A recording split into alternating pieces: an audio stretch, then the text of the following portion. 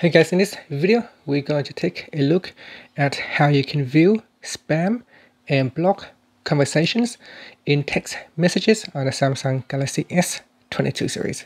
First, tap on the home button to go back to the home screen. Then, on the home screen, open up the text messaging app. And in here, tap on the option key at the top, and then tap on spam and block. In here, if you have blocked any contacts or spam numbers, it will show in here. So if I go back in here and block this conversation, you can see that it is now moved to the block, spam and block section. And in here, I can still view the previous conversations.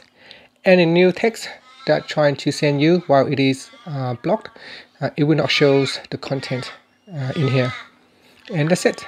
So you can unblock it. So if you want, you can unblock this contact by tapping on that and then tap on so I need to go into block and contacts and then remove the contact from the block list, and that will allow you to move the conversation back to messages.